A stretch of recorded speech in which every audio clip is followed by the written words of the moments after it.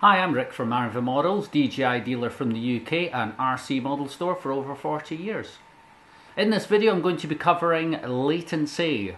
Latency is the term for a slight delay that you get on your live image from your Inspire or any other sort of digital streaming system.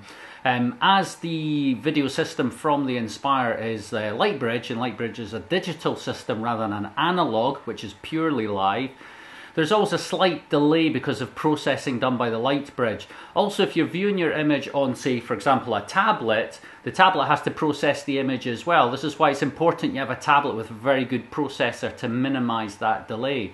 Now, on the Inspire, you also have the choice of running an HDMI monitor or a tablet, or actually both at the same time. Advantage of the HDMI monitor is that there is no processing done. It will just simply show exactly what the Lightbridge feed is seeing, so you won't really get very much latency on that. Tablets, you can get a slight latency due to the processor trying to process the image. So this is just a quick demonstration to show you the difference of how much of a lag you actually get. Generally it's less than a second and usually a lot less than that, but it's just not quite live. And it's just one of the trade-offs, obviously, having a nice crisp digital image over an analog image that you normally get on a normal FPV system, which just uses 5.8 gigahertz analog.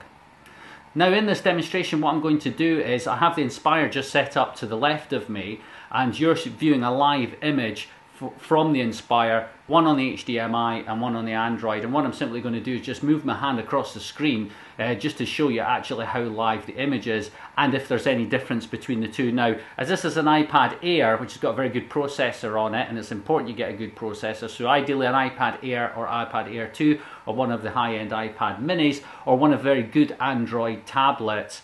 Or in this case I've got a Black Pearl HDMI monitor here as well.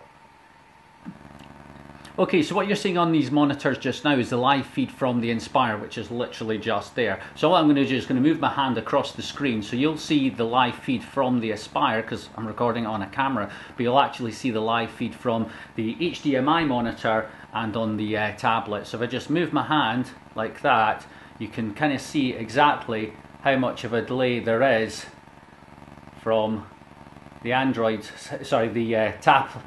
iPad tablet to the HDMI monitor, which in this case it looks like there's actually very little. It will obviously just depend entirely on your device. I've also used it with the Kindle Fire HDX, and although it's okay, there is slightly more lag than there is on the Apple, so it's definitely worth spending the extra and getting a good quality screen.